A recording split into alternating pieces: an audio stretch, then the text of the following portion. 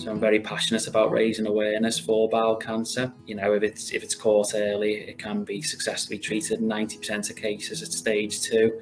Where if you get to stage 4, like where I am, the survival rates past 5 years are around about 8%, so it's very low. So early diagnosis is key. For me, I didn't get diagnosed for quite some time, and a lot of that was down to my own fault of not following through on tests, just believing I'd be okay and it wouldn't happen to me. So I was getting pain in my stomach, I was getting cramping, I was getting heavy sensation around my stomach area, digestion issues and acid reflux. I put on a bit of weight, tiredness, lethargy, and then eventually I actually passed blood in my stool, and that led me then to follow through and have a colonoscopy here at Arrow Park, and that's when I was diagnosed. So I'd encourage anyone with anything, any sort of ailments and so on, if you don't feel right, go and see your GP. But in relation to bowel cancer, if you've got any of those symptoms, do your best to be checked out, and don't be like myself and wait months and months to follow through on tests. Go and get them done. Symptoms of bowel cancer: a persistent change in bowel habit,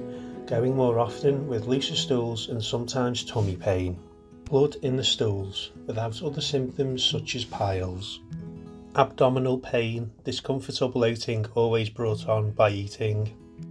In relation to my journey, as I said, still battling, still have chemotherapy every 2 weeks. I manage the side effects quite well and sometimes deal with tiredness. My skin can go a bit red and a bit, rashes and so on. But in the main, I do okay, and it allows me to concentrate a lot on my charity element that I've got, which is a positive that's come out of the negative, really, and that's Team DDB. And so far, we've raised over £100,000 for the local community, done a lot of sport for Wirral Hospital charity as well, raised money for them.